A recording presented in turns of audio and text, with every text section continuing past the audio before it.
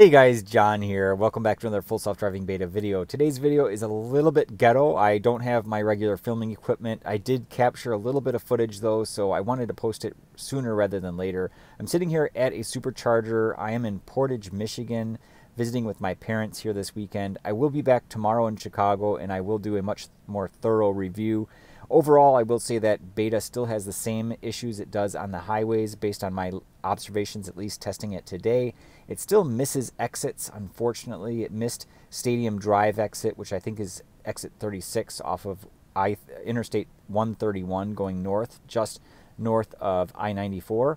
So that was really unfortunate. It also does not get out of passing lanes from what I've observed. I did a little bit of testing. I'm going to test that a lot more tomorrow. And then the third issue, which you'll see in this video coming up here, getting onto highways, it still merges too slowly. It does not speed up. It should really detect other traffic and boost the speed limit much more quickly. I don't know what is up with that. It's really disappointing because you always have to inject additional speed every time you merge. That is unfortunate.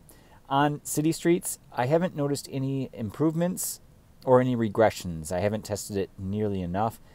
In the previous version, 11.3.2 and also 11.3.1, it would slow down inappropriately for traffic lights that did not apply to you. On the plus side, with version 11, I think everybody's going to absolutely love this behavior. It does kind of rock back and forth in the lanes. It's really nice. That behavior feels so natural. It feels very human-like. I'm loving that. And it also gets away from other vehicles that may be coming into your lane a little bit. That is a beautiful behavior. Again, it feels really natural. And the other really nice thing that I love about this version is that it gets over very quickly. If you have a small distance where you need to turn and the GPS is telling you, okay, you need to get all the way over like 3 lanes of traffic, Beta actually does it now. It doesn't miss turns nearly as much on the city streets. So that's a big bonus. I have not witnessed it, just testing it here today. Tomorrow, I will be testing it much more thoroughly, so subscribe to my channel so you don't miss that. And here we are, without further delay, today's video. Hey everybody, I'm back with another beta video. Today's video is going to be a little bit shaky. I have a really ghetto setup with the camera. I'm using my mobile phone here to record. I'm taking it over to the supercharger and we're going to see how well Beta 11.3.3 performs. Taking me there. Again, it's going to be a little bit rocky. I apologize in advance for the poor quality, but I don't have any better setup right now. So hopefully this isn't too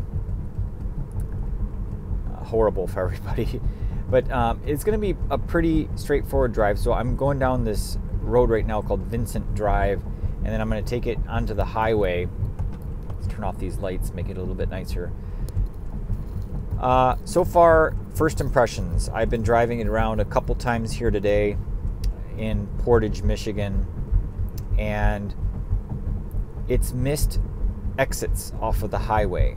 So that remains an issue. We're going to see if the screen is still freezing. It seems to be a recurring issue where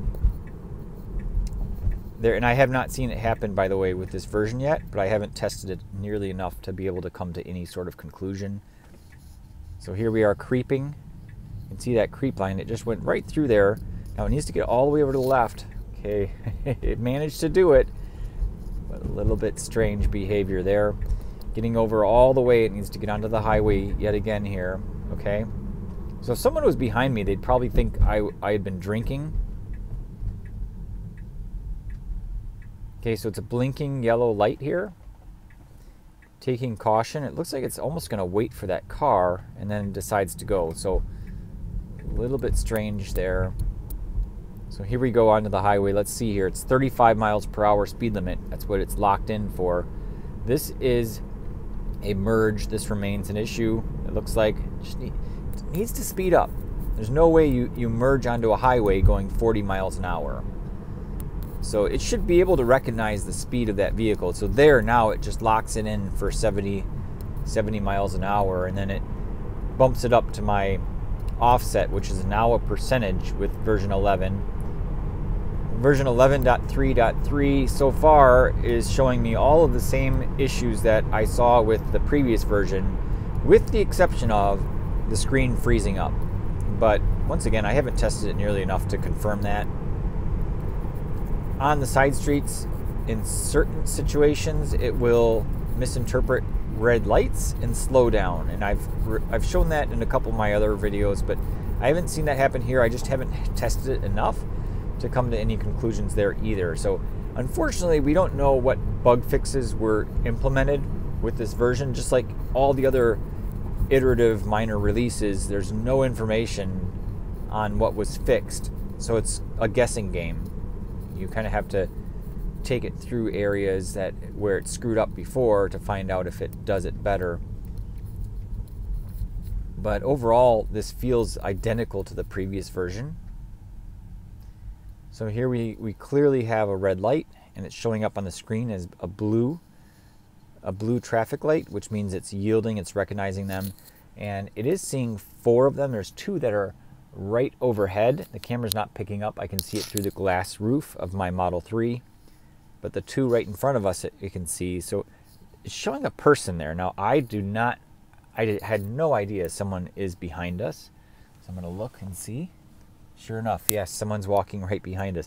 I did not know they were there. So it's kind of cool when the car sees stuff that you didn't know was there. I always like that. Okay, green light, moving forward here.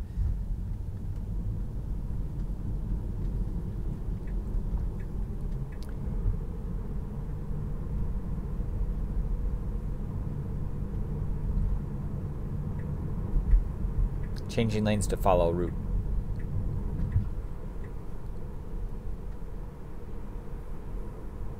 Okay, and slowing down for this red light.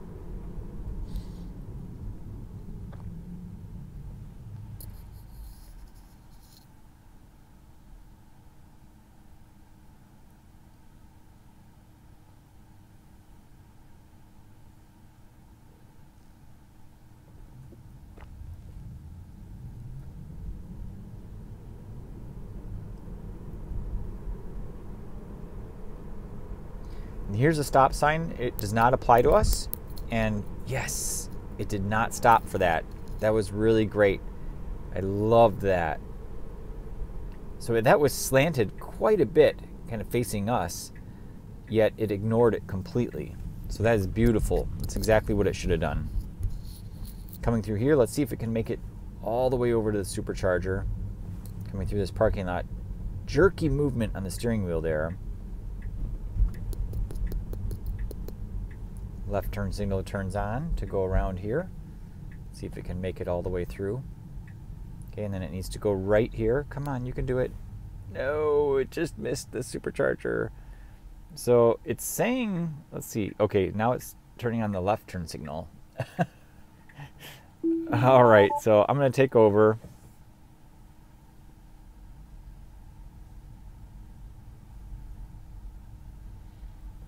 It should have known that it's there over there. So let's just take a look.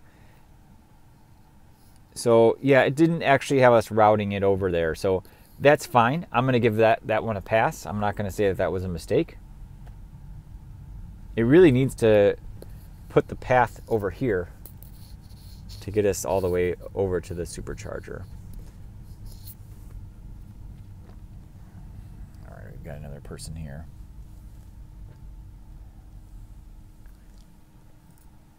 Let's back into the supercharger.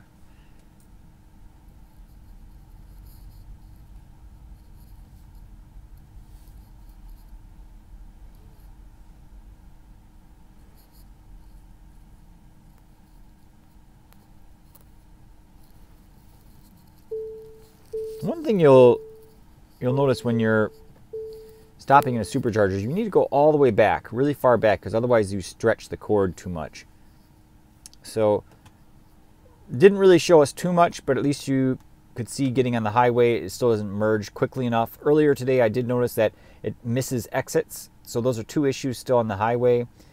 The third issue, I haven't tested enough to confirm whether it's still an issue, but it camps out in the passing lane. And I did experiment with that coming here to Michigan yesterday, and that was with the different assertive. There's the assertive, if I put it into drive here, if I push on the right scroll wheel and go left, you can see it's chill, average, assertive. I did play around with it a little bit, and if you move it into average, it still camps out in the passing lane. If you move it over to chill, it tends to kind of get over a little bit more, and the message will show up. It says changing lanes out of passing lane.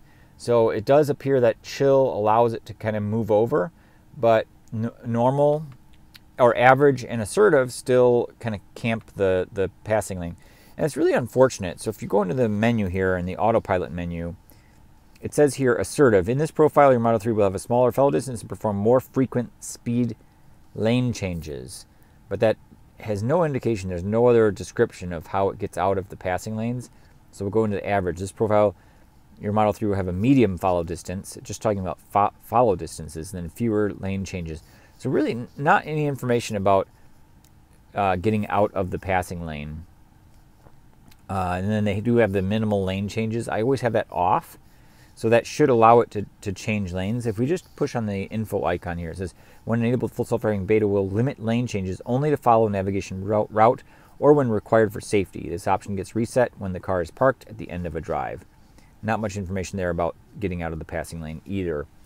So 2 issues still exist on the highway. I will confirm tomorrow whether or not it does fix the getting out of the passing lane. And then the last thing is the city streets. A lot of the times it will slow down for traffic lights that don't exist.